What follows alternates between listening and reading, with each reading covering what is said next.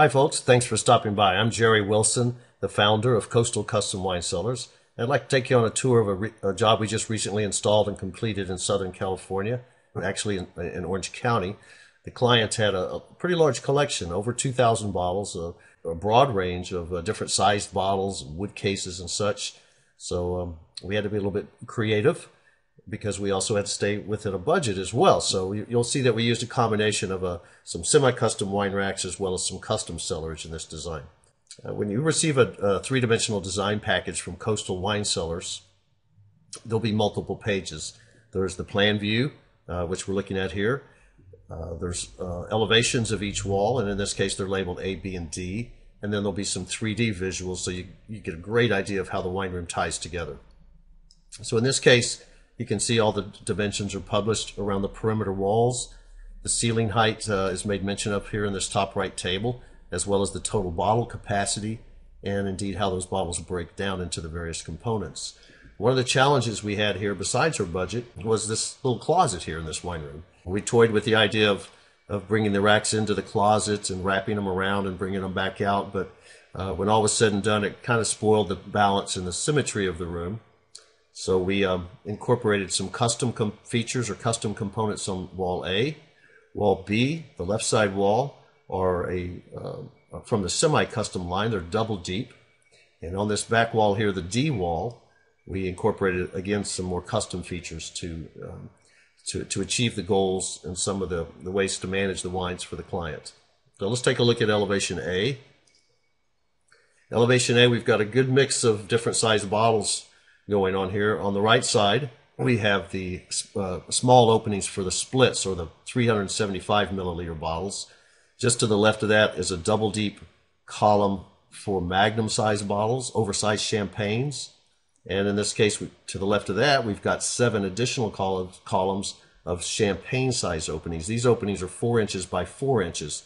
The client is a very, very fond and a very good big collector of Packs Syrahs, and she was concerned they wouldn't fit in our standard 750 milliliter opening, and comes to find out they actually did. So still good to have a good mix and to know that we can still offer all these different sized openings. Below the single bottle openings are bin cases for wooden case options, bulk storage of various wines and such. Let's take a look at the left side wall, and for the most part this is from our 8-foot semi-custom line. These are single bottle storage racks. As you can see from the side elevation here, the total depth is 23 inches. So you can place a bottle into the opening, push it to the back, and then place another bottle in front of it. At about 40 inches above the finished floor is what we call a high reveal display row. And you'll see here in a moment when I share some finished photographs, we place a light valance just above these display bottles. So that's LED ribbon lighting was placed in there. Really lends a lot of character, a lot of jazz, if you will, to the wine room. Pretty cool effects. The back wall is also custom, and as you can see by the side elevation here, the bottom is double deep. So we were able to create a tabletop running and spanning the width of that wall, and it's single deep above. This rectangular shaped area here is a grill box and a wooden louvered grill cover that we use to conceal the fan coil. The client used a split refrigeration system with a remote condenser placed outdoors and the fan coil placed in the wine room, and because of the mechanical aspects of that, this particular product, we can shroud it or clad it in the wooden grill cover. You'll see that in some subsequent pictures here. These are the 3D visuals.